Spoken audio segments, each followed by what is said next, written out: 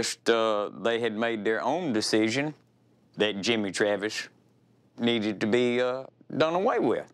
This white Buick pulled up alongside. I'm thinking that they're going to try and run us off the road. I hear a burst of gunfire.